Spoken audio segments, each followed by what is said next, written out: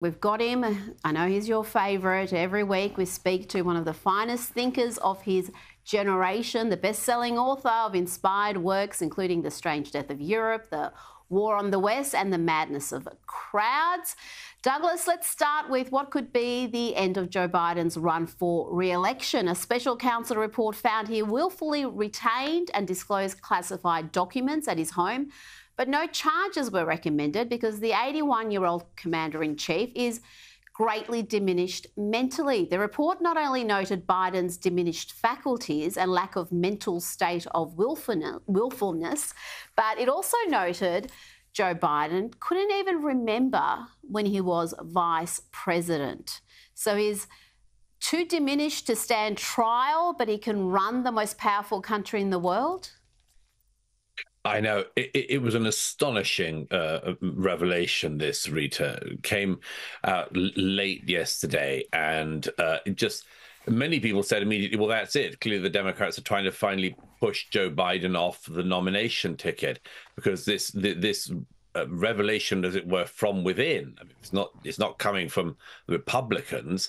This revelation that during his questioning, he couldn't remember which years he'd been vice president. He couldn't remember, I think, the year he'd run for president. And it was clear they didn't want to go ahead because a jury would find that he had not enough cognitive ability to talk about his own experience. And the idea that this same man is in the most powerful position in the world is something which is it's a scandal you and I have talked about before. The Democrats have clearly been trying to cover it over. They've been hoping he'll get better or something like that, or it'll become less noticeable, and they can just allow him to roll on. And the fact is, though, again, we saw this only in the press conference he gave to say in response to these revelations, no, I'm okay. During the press conference, he said he just had a conversation with President Sisi of Mexico. And as you know, President Sisi is not the president of Mexico. He's president of Egypt. No. But there was a time when you just said that was a normal Biden gaffe. But now it looks like it's not just a normal Biden gaffe. It's really rather sad. And if he wasn't protected by the bulk of the media all this time, today wouldn't be so shocking. But if you've paid attention, and we've discussed it, for more than 3 years now, even whilst he was running for president, the cognitive decline there has been obvious. And, yeah, for reasons that defy logic, his handlers had him address the nation today. It did not go well. He lashed out at the special counsel and at the reporters who questioned him about his cognitive abilities. For months when you were asked about your age, you would respond with the words, watch me. Many American people have been watching, and they have expressed concerns about your age. That is your judgment. That is your judgment. That is not the judgment of the press. That's not the judgment of the press. She is the press. And as you mentioned, he also seemed to think Mexico shares a border with Gaza. He mixed up the Egyptian leader with that of Mexico. As you know, initially, the president of Mexico, Sisi, did not want to open up the gate to allow humanitarian material to get in. I talked to him. I convinced him to open the gate.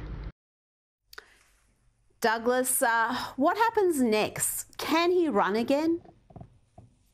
Well, I'd have thought it's just increasingly clear that he can't. But as we know, there is this kind of extraordinary situation that Biden has, which is that the Democrats believe that if there's any major shakeup on their ticket this year, it'll all just be an advantage to Donald Trump, who's certainly the most likely person by a very far margin to become the Republican nominee. And effectively, Trump and Biden have been sort of like this. They've been leaning on each other.